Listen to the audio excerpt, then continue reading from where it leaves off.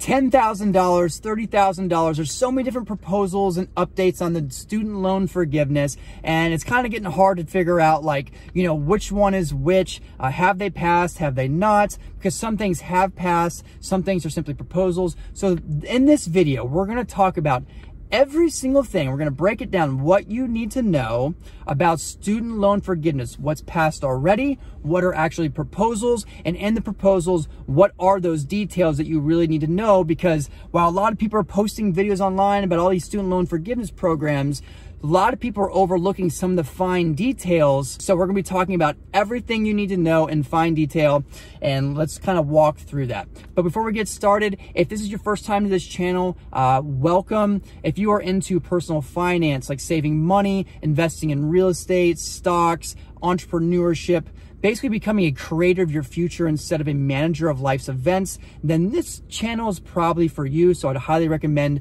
that maybe you check out some of my videos if you can. And also, if you have been watching these videos, smash that like button for me, hit the subscribe channel button, little notification bell would be greatly appreciated. Let's hop into it. So the newest proposal, so this is a proposal that's being pushed right now by the Democratic Party, is the HEROES Act. Now, the HEROES Act has a lot of different components to it and different angles to help people out. But the one we're going to be talking about today is about the student loan forgiveness portion of this HEROES Act. Now, it encompasses two types of things. It encompasses public student loans and also private student loans. So we're going to kind of dive into both of those. But we have to understand the framework that this is actually built off of, which is known as the CARES Act. So we're going to talk about the CARES Act really briefly. That way we kind of understand the foundational pieces. Then we're going to move into the HEROES Act, like I said, which is going to be the newest updates. So for those of you who are unfamiliar with the CARES Act, what it was is a bill that was actually passed. So the CARES Act was an act that was actually passed a while back. And it's those things that allowed you to have the $1,200 stimulus check. It's what provided a $600 federal unemployment benefit on top of your state unemployment benefit. It's the same thing that allowed a 13-week extension to unemployment benefits. It also provided other assistance like the PUA, which gave unemployment benefits to those who normally do not get unemployment. So we're talking like 1099 independent contractors, self-employed people, you know, business owners like that. But it did also have a provision for student loans.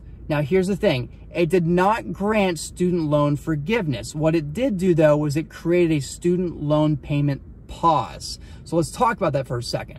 So the student loan payment pause, part of the CARES Act, stated that no more student payments would need to be made from now until September 30th, 2020.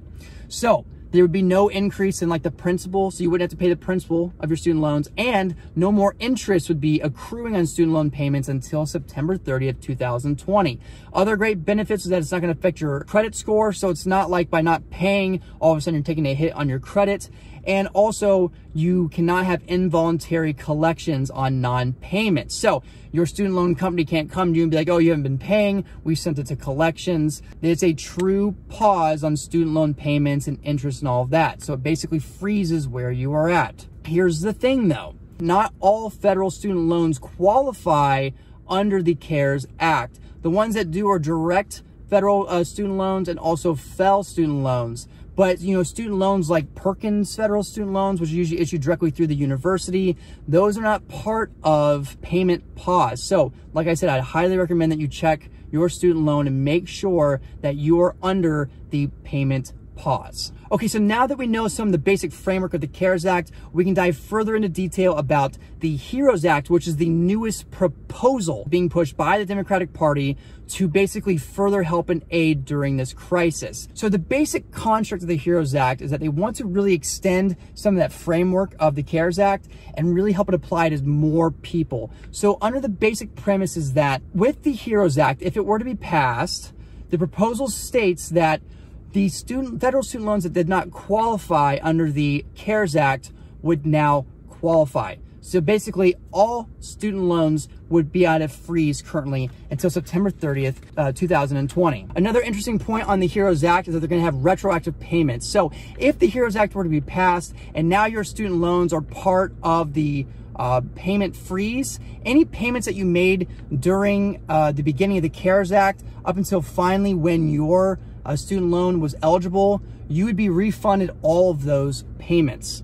Under the HEROES Act, another provision is that they are going to extend the rent pause for another year up until September of 2021. In addition to the extension of 1 year payment pause, there is going to be a transition period that says if for some reason, once September 30th, 2021 hits, within 30 days, if you fail to make a payment for whatever reason, there would be a forgiveness on that. So you would not have your credit score hurt. It wouldn't count against you. The other interesting part about this is that they have another clause that states that no interest would accrue on your loans until at least September 2021 or at least 2 months after the unemployment begins to recover. And they have this like kind of really crazy formula that they calculate to determine like when does that actual recovery period start.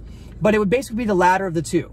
So if the economy starts to recover, unemployment starts to recover well before September 30th, 2021, then basically no interest would accrue until September 30th, 2021. But if we get to September 30th, 2021 and unemployment is still really high, it hasn't showed signs of recovery yet, it would not start until 2 months after recovery periods started. It also proposes to consolidate non-direct loans into direct loans. This is a really important thing to understand because if your non-direct loan transitioned into a direct loan, all the payments that you had and were making before this period would actually count towards public service forgiveness. So this is really, really big. So if you're part of those public service forgiveness things after 120 qualifying payments where your student loans are forgiven, with this new proposal, once those non-direct loans transition into direct loans, all those previous payments would already be counted into your new loan moving forward. Because right now, without the HEROES Act, the way it's set up is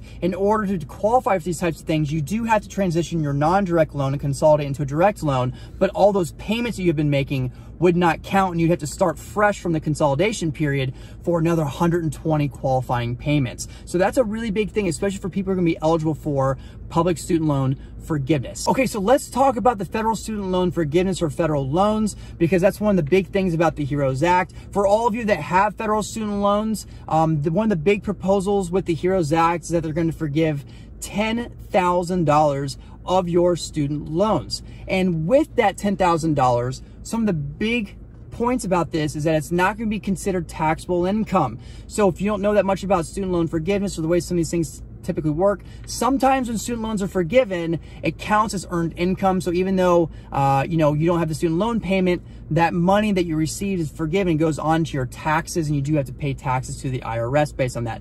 But with this HEROES Act, the $10,000 student loan forgiveness would not count as earned income, so it's completely tax-free.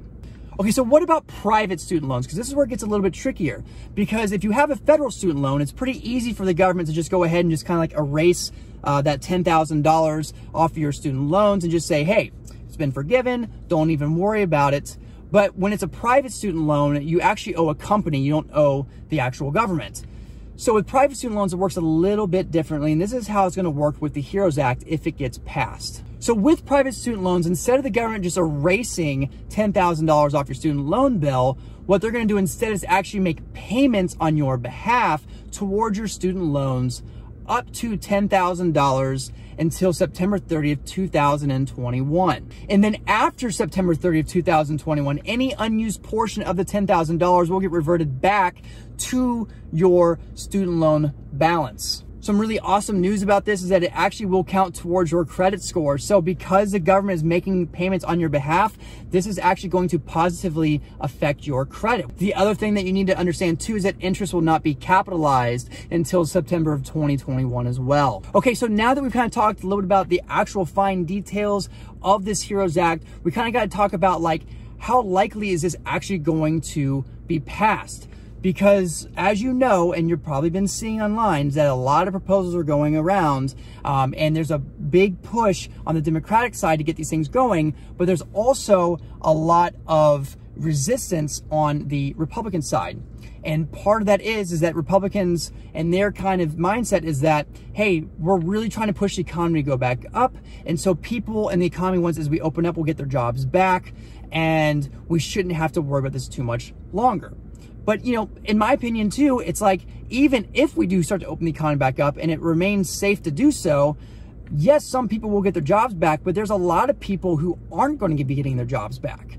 Because some people have permanently lost their jobs. They're going to have to figure out how to find a new job. So there may be a very long transition period even after our economy opens back up. So for these types of people, you know, it could be very difficult for them to start making those student loan payments. So one of the things that I kind of think may happen is you're going to have this huge feud kind of between the, you know, the Democratic side, the Republican side. Obviously, the Democratic side wants to have all these things instilled, but you're going to have the Republican side that is really going to fight this type of a thing. So I'm sure there's going to be some back and forth. Hopefully they find some sort of mutual agreement, but I want to kind of hear what you think about all this. Like, do you think it's actually going to get passed? In my opinion, I don't think it's going to get fully passed in this regard. I'm hoping that they kind of find some happy medium and that, you know, the Republican side will kind of maybe push back some of the student loan forgiveness, or at least have a partial student loan forgiveness, or at least create some sort of, like, you know, parameters so some people actually can get those student loans either forgiven or kind of further push back on student loan payments to help people transition out of this period. Because even if you get your job back here tomorrow, a lot of people have been hurting financially, and it's gonna be really hard to just catch up with everything. You know, rent, groceries, food, bills that some people have been having to push off, not to mention all the accruing student loan bills they're gonna have to start paying again. So what is your thoughts on that? I want to hear below. Comment below what you think. If this video provided value for you, please like this video, subscribe to this channel, hit that little notification bell. It would really mean the world to me. But until then, I hope you stay safe. You know, spend as much time you can with your family. Be safe, be well, and I will continue to update you with as many videos as I can regarding this, regarding these proposals, these bills, and in addition to that, how to begin building wealth and really taking control of that future and building the life of your dreams.